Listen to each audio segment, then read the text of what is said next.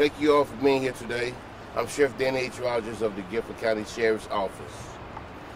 I have an important update regarding the homicide investigation of Diondre Overton. I would like to extend my thoughts and prayers to his family and friends.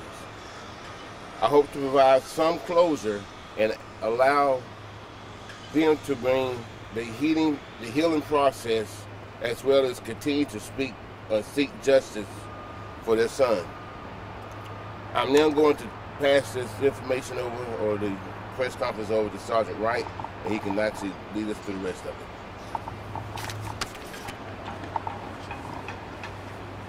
Good morning, everybody. As mentioned, I'm Sergeant Wright with the Major Crimes Investigative Unit of the Sheriff's Office.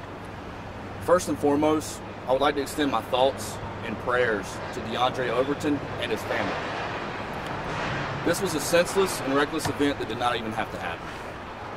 On September 7th, 2024, at approximately 2:30 in the morning, deputies responded to 3205 Spring Mill Road in Greensboro, North Carolina for an initial loud party call. Shortly before deputies arrived, another call was received that a shooting had just taken place. When deputies entered the residence, they located Diondre Overton suffering from a gunshot wound. Emergency aid was provided on scene, but unfortunately Diondre succumbed to his injuries. Detectives with the Major Crimes Investigative Unit began their investigation into the homicide, which continues to this day. On October 6, 2024, detectives obtained a warrant for arrest for 20-year-old Jeremiah Diego Blanks for first-degree murder.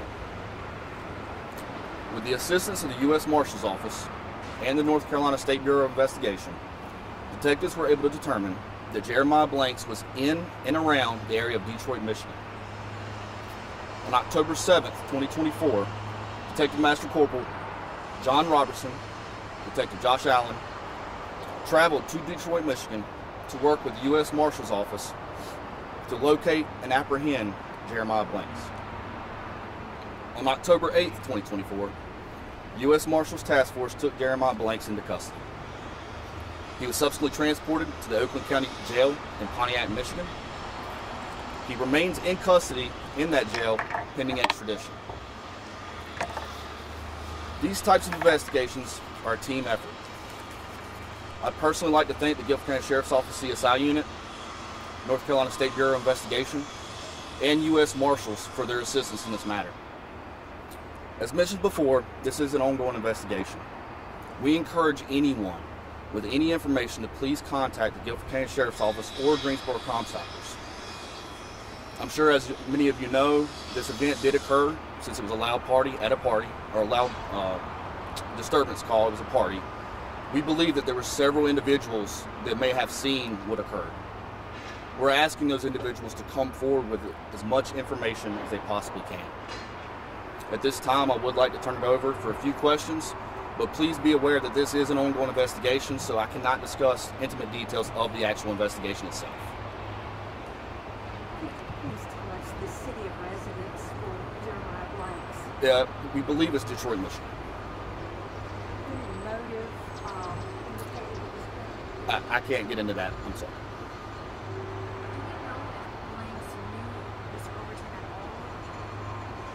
At this time, we don't have any information to suggest that, but again, the investigation is still going on. Are you confident that Blanks acted alone? As mentioned before, Jeremiah Blanks has been arrested. The investigation is ongoing. We are looking into that, but at this time, he's the only one that's been charged. Do we know if Blanks could face or get any additional charges? There's always a possibility. You never know with these types of investigations. These types of investigations last months at a time. We'll coordinate those efforts with the District Attorney's Office, and any appropriate charges that need to be filed, we'll work with them to make that happen.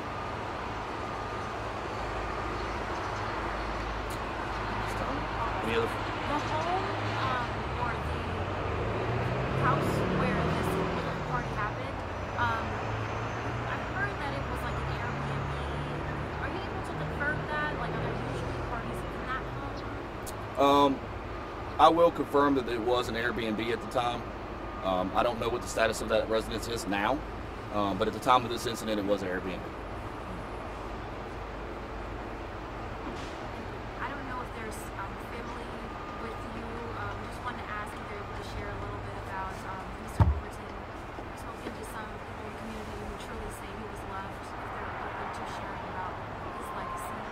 That would be up to the family. I'm sorry, what was your question again? Just wanted to ask if you could share a little bit about Mr. Overton, about his legacy. We've heard the community really pour in their love, and we want to make sure that we're also extending, if you guys want to say anything. Yeah, the support for Dre, even as his parents, we did not realize how loved Dre was until, of course, to turn out for the service. Dre was truly an outstanding young man. This is really hard for us. So that's all I have to say right now. Any more questions? I do want to add clarity just real fast to the Airbnb statement. So at the time it was an Airbnb, but it was actually a sublease. So the actual owner of the residence was not aware of that at the time.